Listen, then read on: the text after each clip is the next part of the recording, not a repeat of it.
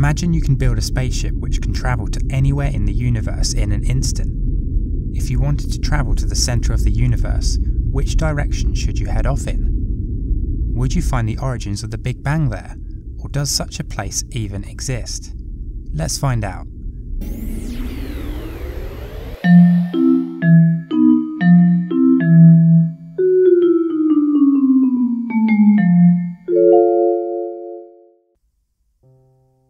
From the 4th century BCE to the 17th century CE, the geocentric model was the leading theory of the universe. With Earth at its centre, the Sun, Moon and stars all revolved around us. By the 1600s, the centre of the universe had shifted from the Earth to the Sun. Originally proposed by Copernicus in 1543, the heliocentric model wasn't widely accepted until further discoveries from the likes of Galileo, Kepler and Newton in the 17th century. Today, our current cosmological theory is that of an expanding universe. A universe which is so vast and possibly infinite that the Earth and our solar system is just a tiny speck of light in an ocean of darkness. But is there a place in the universe which we can point to and say, that's the centre, that's where the Big Bang started? Well, no, not exactly.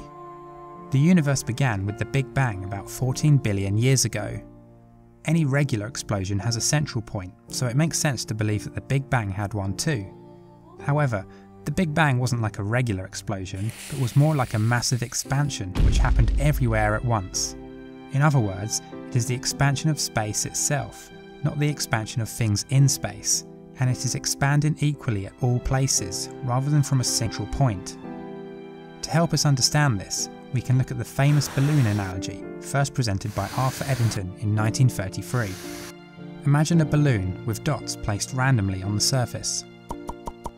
As you inflate the balloon, the dots get further and further away from each other. This is similar to the expansion of the universe, with the balloon's surface representing the universe and each of the dots as galaxies. No matter which dot you are located on, it will look as if you are at the centre of the expansion, with everything moving away from you.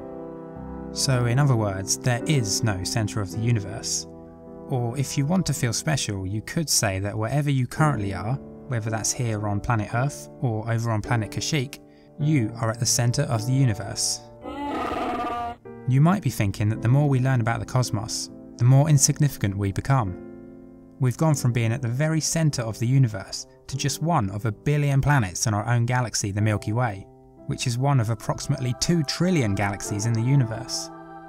If this makes you feel a bit small, then consider that it's really all just a matter of perspective. When we compare ourselves to the largest things in the universe, we also have to compare ourselves with the smallest.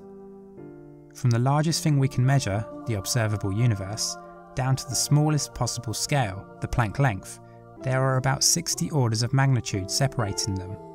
In their book, The View from the Centre of the Universe, Joel Primack and Nancy Abrams represent the universe as the cosmic Ouroboros, the snake eating its own tail.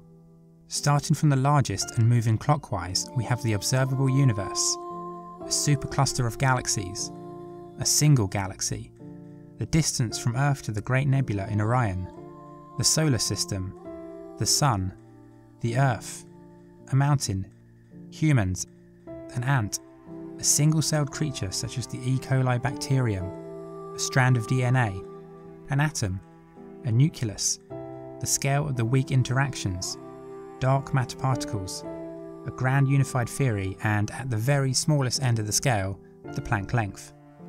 On this scale, from the largest to the very smallest, humans fall pretty much right in the middle. Insignificantly small compared to galaxies in the universe, but giants when compared to atoms. Does this mean anything? Probably not, but like our old geocentric model of the universe, it feels good to be back in the middle.